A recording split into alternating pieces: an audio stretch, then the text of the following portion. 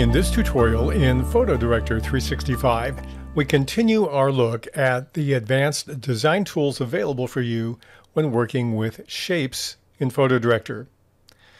These are an example of some of those you can design. Let's start all over with a fresh one. I've started with a blank transparent layer. I'm in the edit mode, and we're going to move to our shape tool on the right. That's the square icon. Again, we can pick between these shapes. Let's do a polygon this time. It's set to 3-sided. Let's do a 6-sided one. I'll just draw a big one here. That creates a shape in its own layer here called layer 1.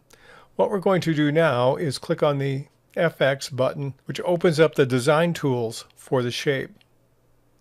In the previous exercise, we looked at bevel and emboss, border, and inner shadow. Now we're going to deal with the last 5. The next one is inner glow. When I click on inner glow, it gives me a group of options. I can choose a color, an opacity, and a noise. Let's do color here first of all. And let's give it a glow of blue. It doesn't look like I can find that particular inner glow, but when I click on size, notice what happens. The inner glow starts from the edge. I'm going to turn my bevel and emboss off for a moment. Now you're going to see what the glow does. You notice it starts on the outside and moves in. And the choke determines whether it's very defined and far apart or whether it's close to the outside edge. You can choose a softer glow or a precise glow, and that tightens it up. The source can be the edge, or the source of the glow can be the center. That kind of reverses it. So that's what you get when you work on the inner glow. I'm going to turn the bevel and emboss back on, so now we've got even more effects working at the same time. That's inner glow. Next one I want to look at is color gradient. I'm going to turn that one on. This is an often used one, and when you use color gradient, as we looked at briefly when looking at a color gradient for the border, the color gradient default is black and white. You can pick from any of the options here, or you can create your own. Let's change the black here. We'll change the black to a yellow. Click on OK. Let's take the white and click on the color and change the white to a light blue, bluish green. And now I have 2. I can change the direction of the gradient. I can change the scale of the gradient and the opacity, which actually changes it quite a bit. We can add other stops. I click there and I'll add another stop. Let's add a green one. And now you see we have 3. These markers here will push between one color and another. They start halfway between 2 stops. But if you want to make it just a little bit yellow, you notice it moves as I move at, or a lot more green. If you want to remove a stop, all you have to do is click on it and click on the trash can and it will remove it. But when you have more than 2 stops, you're going to see these other markers. And these markers control the proportion of one to the other. And you can move the stops. You can add lots more stops than 2 or 3. And you can even take a stop and move it on the other side of another stop. So you have all these variations you can do when you're working with gradients. And if you like what you've done, you click Save. And it will save it up in this area here as a custom gradient. This is just with the first of the 5 gradient styles. Let's look at the second one. We'll click on that.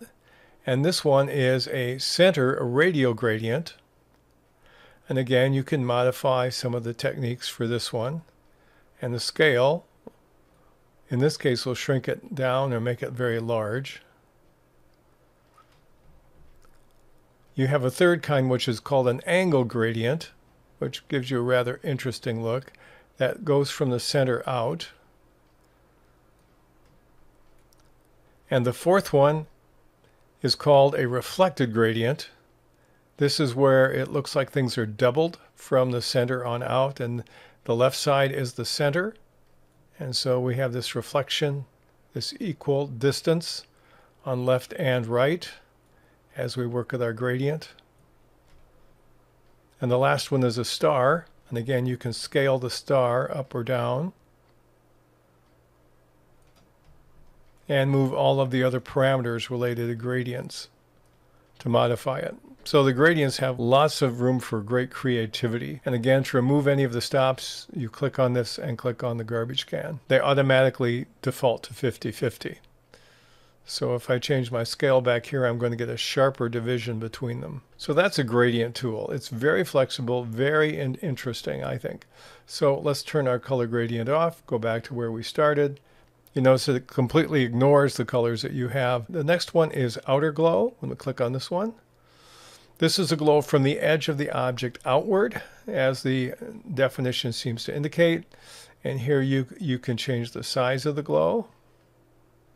And again, if we're working on choke, it either gets bigger and more defined or smaller and less defined. You can choose a softer or a more precise, and the precise is a little more defined. You can add noise to the glow, which makes it gritty, or you can dial the noise back. And of course, you can control the opacity of the glow. So that's your outer glow. And you have all these variants related to it. The next one is a drop shadow. Most of you are familiar with drop shadows. This one allows you to change the color. I'll change this to more of a gray color. And the distance, of course, generally it'll be pretty close to the object. The spread, again, that's a little bit like the choke, outer and more defined and less and a little more fuzzy. The size. And the opacity, and of course the light source. The last option is layer fill. And if you turn the layer fill down, there is no fill in that particular layer. To do some advanced design, you can use these shapes independently and create your own graphic objects, or you can use them on top of a photograph to enhance what you're doing with it in other ways. We're going to show you in some tutorials some specific applications of these tools, but we wanted to survey them in this tutorial for your edification.